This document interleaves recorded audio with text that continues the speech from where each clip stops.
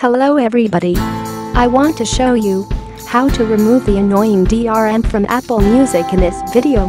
Yes, there are only 3 steps you can finish the task. First of all, please go to our official website to download Apple Music Converter. Then, install and launch it on your computer.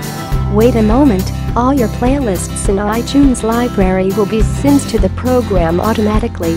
Now you can choose all Apple Music songs you want to remove DRM. Next, select an output format, such as MP3.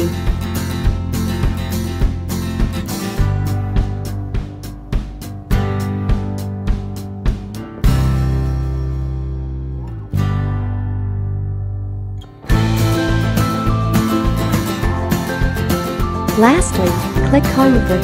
The program will remove the DRM from Apple Music and convert them to MP3 at the same time.